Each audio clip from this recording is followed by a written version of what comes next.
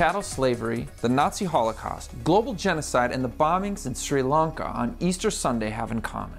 By dehumanizing the victims, these horrific acts become tolerable and unobjectionable. The plantation owner thought the African was not fully human. The Nazi thought the Jew was not human. One political faction thought the same of their rival faction, and terrorists believe Christians were undeserving of life, so they murdered them on the day Christians celebrated the resurrection of Jesus Christ. Many make the argument that our American political system has taken the same approach to the unborn.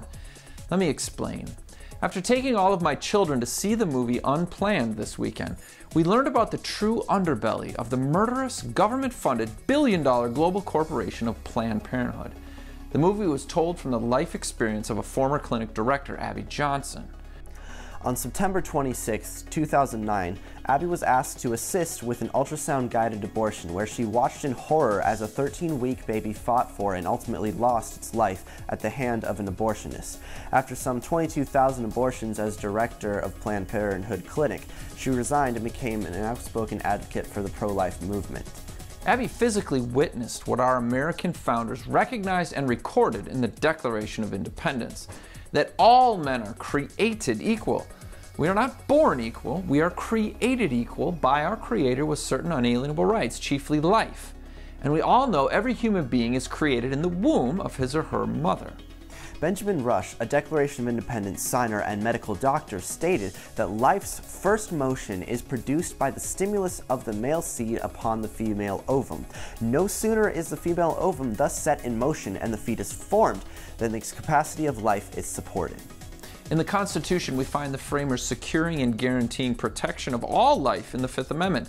No person shall be deprived of life without due process of law.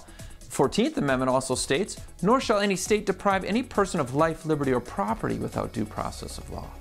This applies to every living person, and we know abortion violates this right by killing babies before they're born, let alone before due process.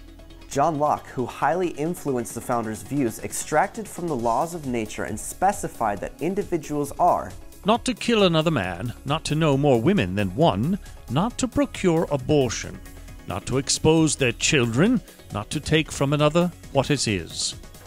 The obvious truth Locke was asserting by stating abortion violates natural law was that abortion did, in fact, violate another human being's right to life. Abortion is the dehumanization of the unborn. It is murder. Abortion is un-American and illegal. Consequently, protecting, committing, funding, or participating in the act is criminal. Period. Therefore, every elected official in America should repent of this evil they have allowed and fulfill their oath of office to protect the unborn, because even unplanned life is still life. This is Jake MacAulay and Dominic MacAulay with the Institute on the Constitution, bringing you the American View.